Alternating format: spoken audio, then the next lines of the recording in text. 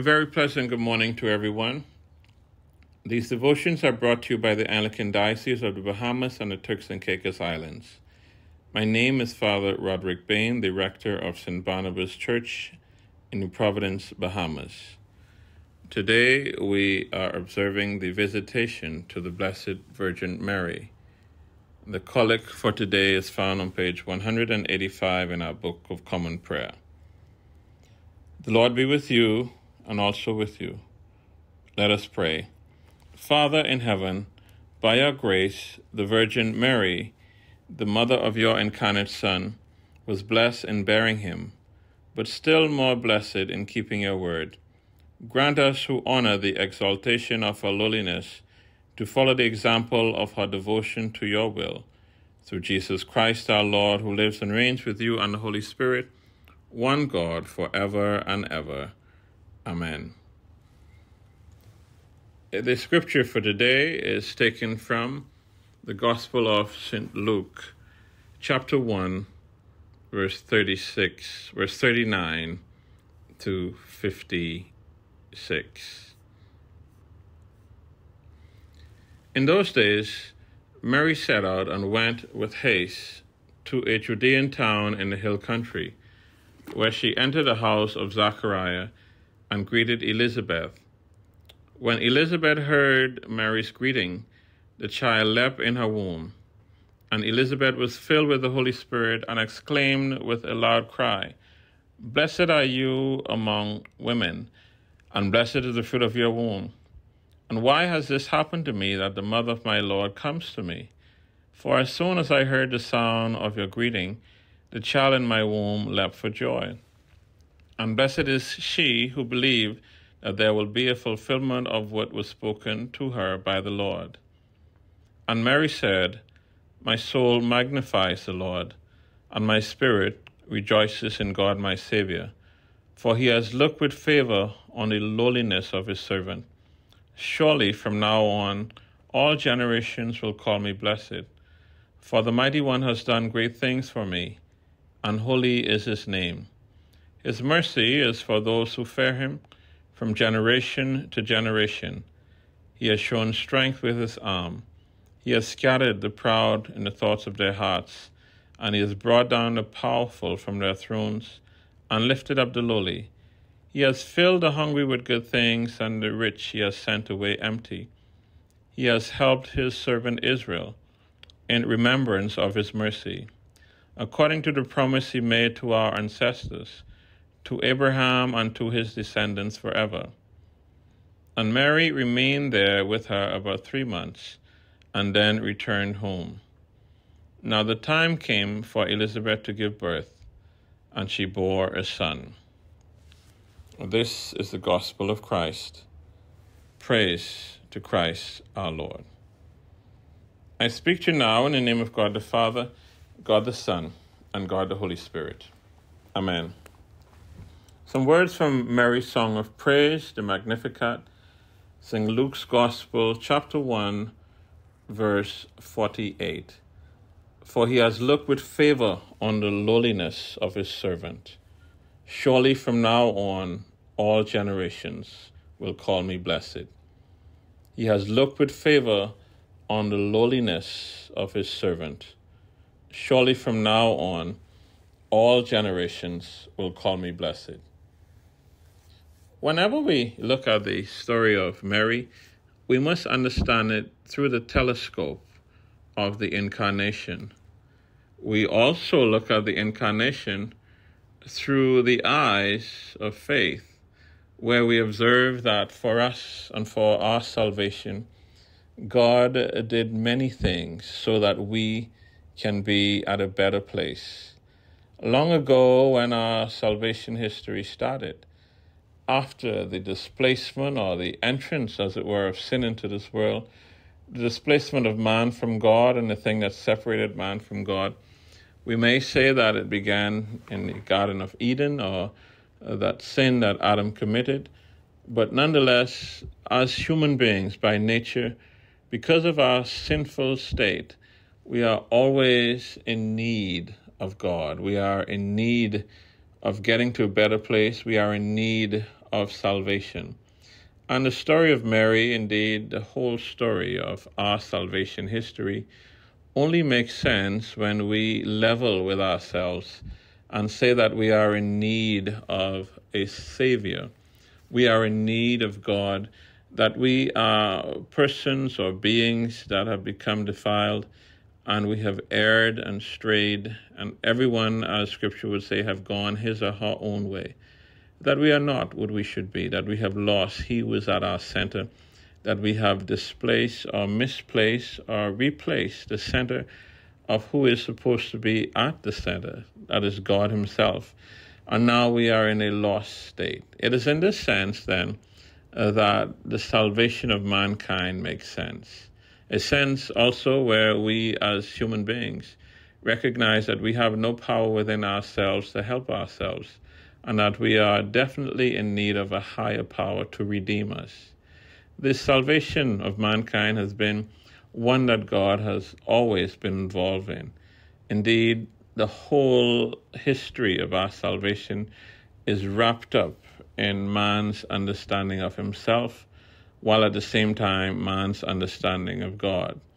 And throughout the scripture that we have, the Old Testament intentionally places us in a place where the experience of mankind, the experientialism of a people, led them to an understanding that it is their dependence and their reliance on God that will help them to be a better people, the people of Israel. So the Bible in the Old Testament takes quite a long route in showing how God dealt with His chosen people and how they too had to depend and rely on Him in many ways, of how they fell away many times and were brought back to this understanding of their necessity for God, of how the prophets played an integral part in reminding people of the covenant that God had made with them, and of how they had to be reminded that this journey is not one of theirs, but one that God is leading them on. It led to, of course, the utter dependence on God. And whenever they fell away from depending on God and relied too much on themselves or their society, we realized that there was judgment and damnation to the nation. But later, throughout the salvation history of us as mankind, we realized that God, in still a greater way, revealed Himself in Jesus Christ, the sending of His Son into this world, the incarnation of our God, God becoming man, dwelling with us, enjoying or living within our time and in our space, and living within our very existence. And this in itself should not ever be taken lightly, because this is indeed a wonderful movement of God within our space and within our time. So great it is that it is a preparatory period that is needed and a humanistic element that is there for us to see the realism and the realistic picture that is placed on the important event of the incarnation. Many of us may look at the incarnation as one of the great mysteries of the church. Thou art here, we ask not how. Jesus was in this world in a person, and we don't know how. Some people may say, don't question that, Father. Don't bother with it. Just leave it just like that. But in order for us to appreciate this visitation to the Blessed Virgin Mary, to appreciate the Blessed Virgin Mary, and to appreciate the human birth, that God could have taken any route into this world as He wished and as He liked. But there is an element of realness that we sometimes miss, that though God is powerful, He's omnipotent and omnipresent, that He still is real. And He presents this realness in a real birth story, a presentation, as it were, an annunciation to a real young lady who, in her virginity and in her state, had this real encounter with an angel. And she had this real discourse in which she was taught or told, or it was announced to her, as we today observe, that you will have the Christ child. It is the attitude then of Mary, in which she could have said, "No, not me. I have my whole life ahead of me. I have things to do. I'm not bearing any strange child. You're not going to use my body for anything. And I need something for doing this. You have to pay me for doing this." None of these things were wrapped up in the realism of the story. But what is in the story and what is drawn out from the story of this visitation is the degree of acceptability by the message that was given to Mary. Mary had to have been in a place where she was accepting to the word and to the will of God.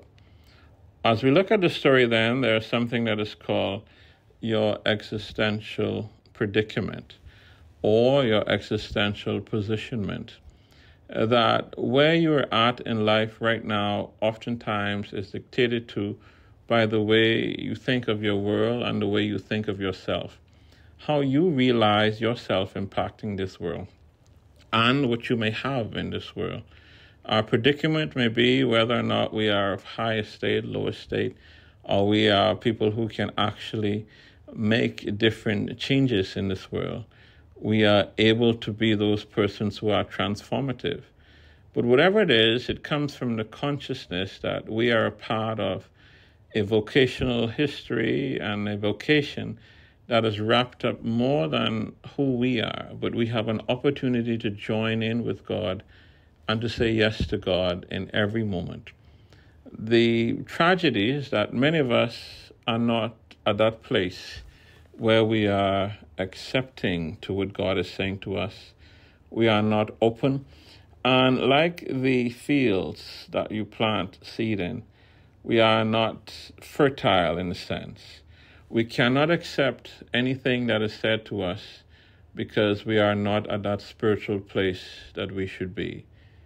Mary was called great as a woman, and she was blessed in her womb because of her acceptance to the words and to the will of God in her life.